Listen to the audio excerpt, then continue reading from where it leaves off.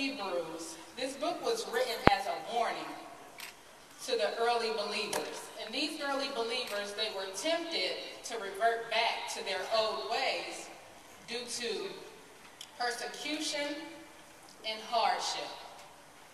And so when I began to look at this book, I began to think about all of the things that's going on in the world today and some of the things that we as Christians go through and how we can sometimes get discouraged and want to revert back to our old ways. So I began to look at this verse. I was looking at the first 4 verses at first for a while, and then I just was cueing in on this first verse. And to me, this first verse makes it very plain for us. It's very simple, and it really stood out to me, and I believe that this is what the Lord wants us to hear. So today I'll be talking to you from a message entitled, How to Move Forward and Not Backwards.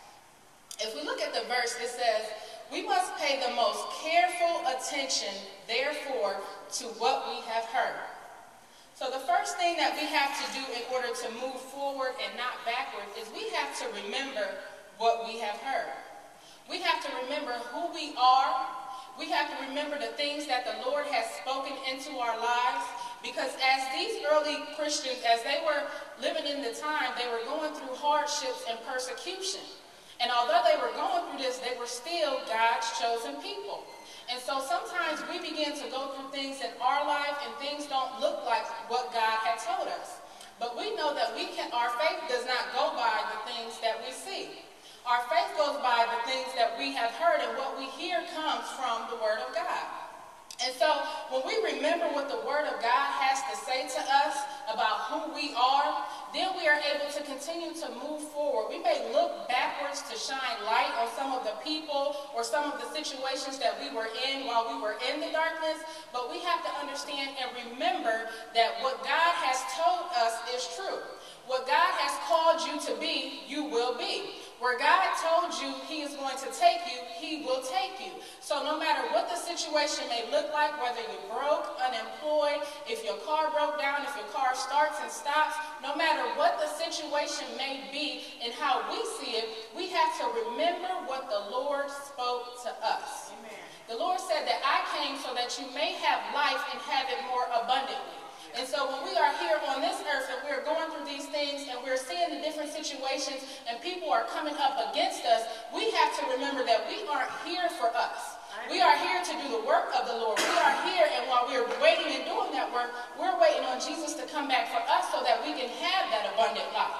And so we have to remember what we heard. He says, pay the most careful attention to what we have heard. We can't pay the most careful attention to what we see. Because as we see when we talked about Jacob last week, he was in the promised land, but there was still famine.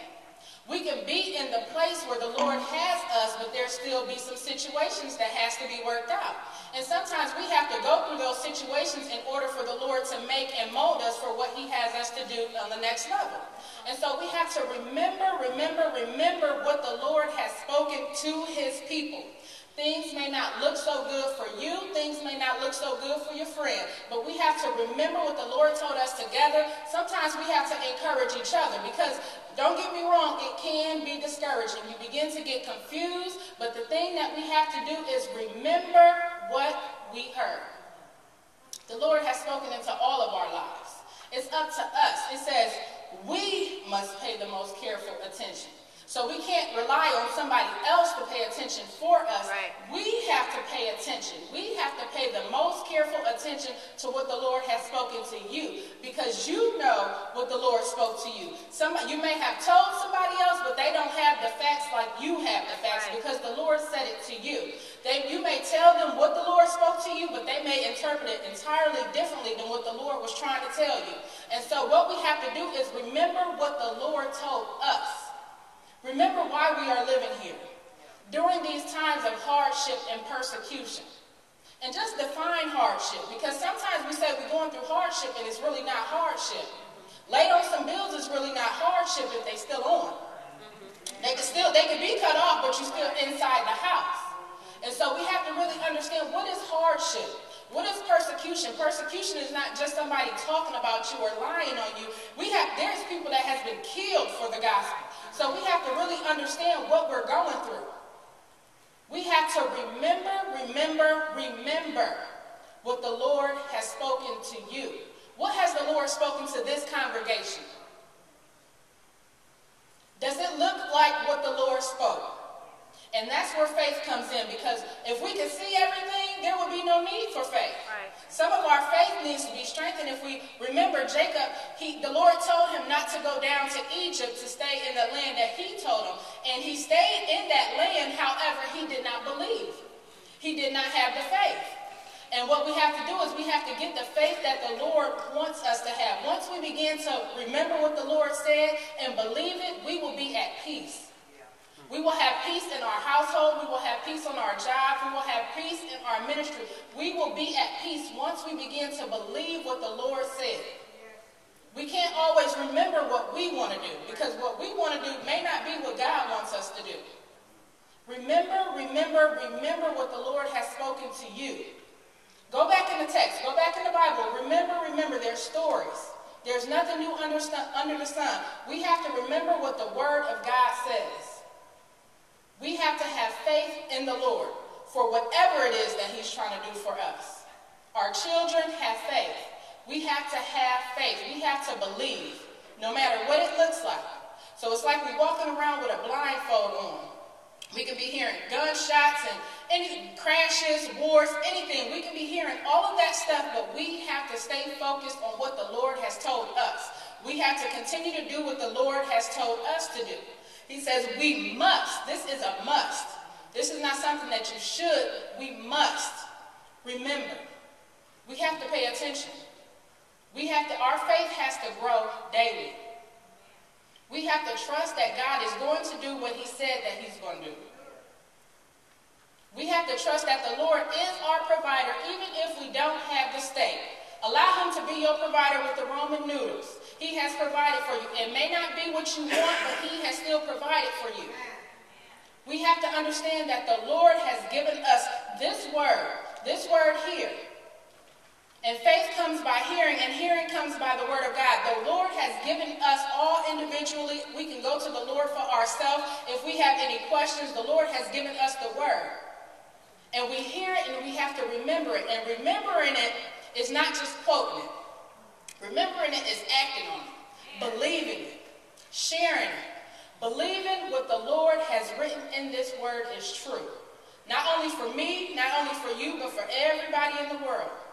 Remember what you heard. And so it says, so that we do not drift away. So not only do we have to remember what we heard, we also have to remember that our future is at hand. The decisions that we make affects our future. It says, we must pay the most careful attention to what we have heard so that we do not drift away.